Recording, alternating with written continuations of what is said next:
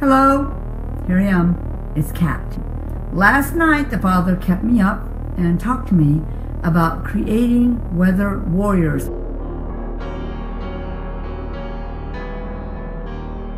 You know, you're supposed to control the weather, but you are the one that has authority over the weather. You're the weatherman. You get out there, or the weather woman, whichever it is, and you talk to that thing, and you tell it, you're not coming here. I command you to dissipate. For we divide and we separate.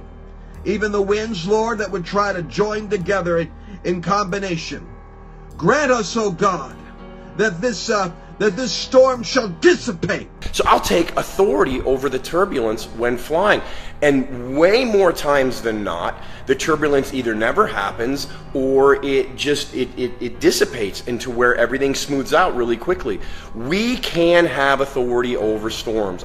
I'm going to demonstrate to you what to do when a storm comes, okay? That's forming into a hurricane. I'm here in Florida on the coast. The ocean's right there.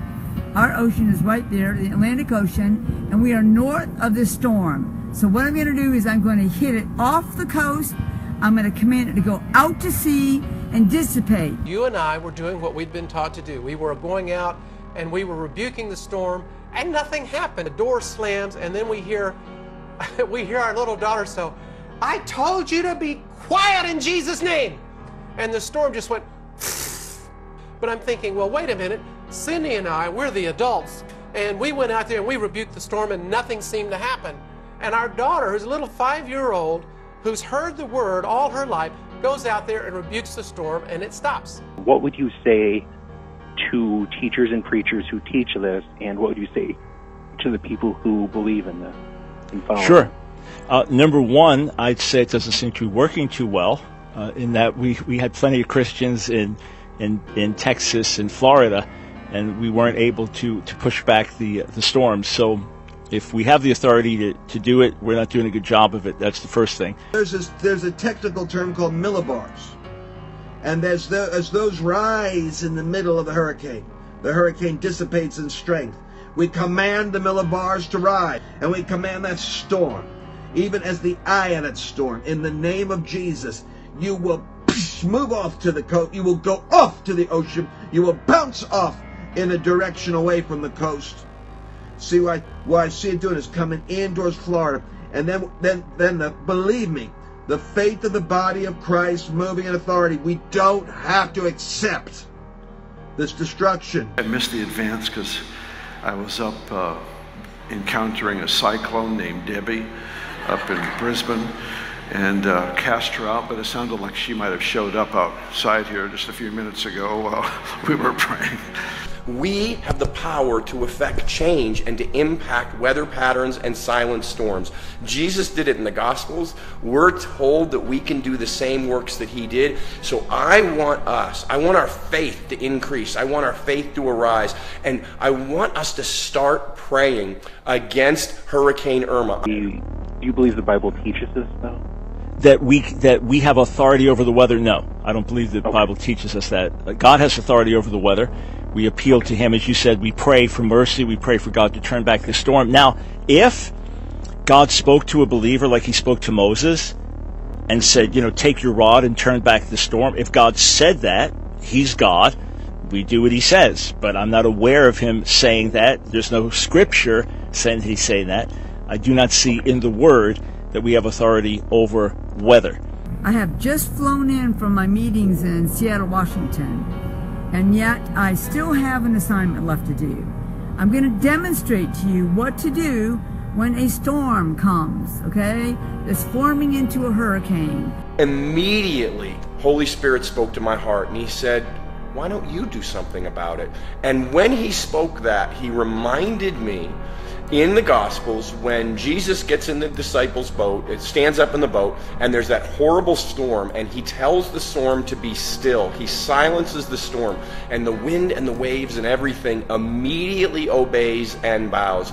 And so all of a sudden this faith stirred up in me, and I thought, okay, God, John 14:12 says I'm to do the works that you do, that I can do those same works by your power within me. My spirit tonight wants to communicate to your spirit that God is saying over the tolerance of crazy mayhem, destruction in America and on America, enough. This is not the time of that for that judgment. And the only thing that can restrain it is a church that isn't praying nervous prayers and God help us prayers, but authoritative prayers. And I don't think we're there right now. I don't think we're built up for that yet. Last night, the Father kept me up and talked to me about creating weather warriors. I was saying to him, we need to have some people that could be like our weather watch people, because I'm traveling all the time. I'm not aware of stuff going on. And I said, Lord, what do you want us to do? And he said, go to the highest point and direct your prayers, direct your intercessions into the very belly of the storm.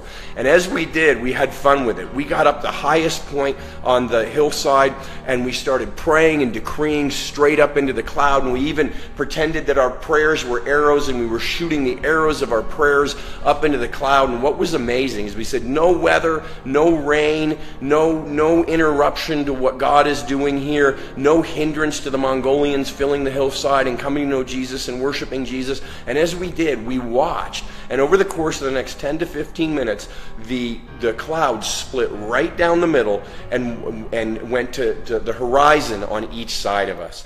And we do have spiritual authority, but I don't believe literally that we can just tell a mountain to be relocated. I take that as a figure of speech, talking about the power of faith in God. And we speak to the winds.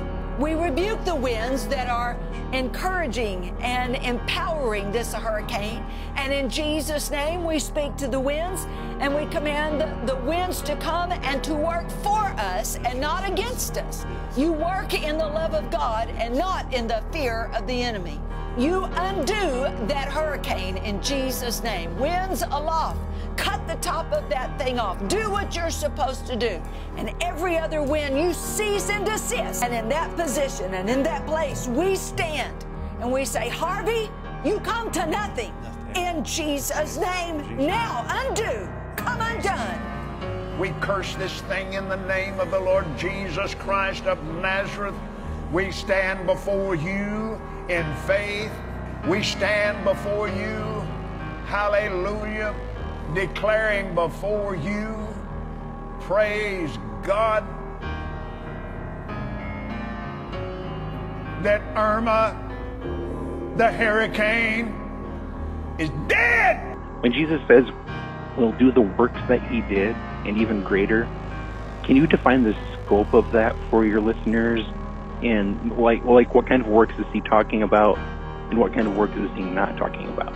When he points to the works that he did, for example, in John 10 and John 14, it's almost always in the context of healings, miracles, exorcisms, and that's what we then see happening in the early church in the book of Acts.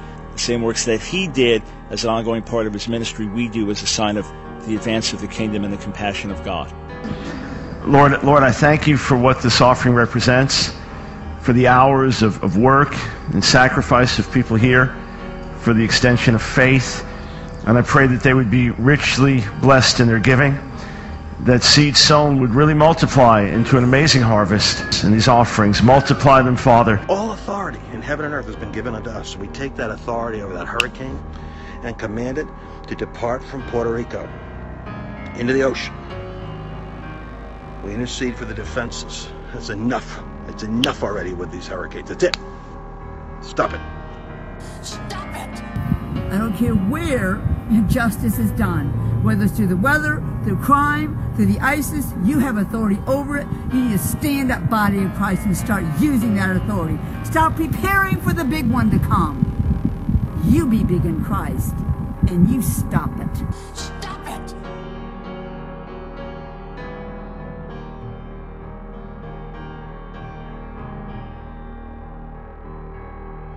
So what I'm going to do is I'm going to hit it off the coast. I'm going to command it to go out to sea and dissipate. Go host, make toast off the coast. Woohoo!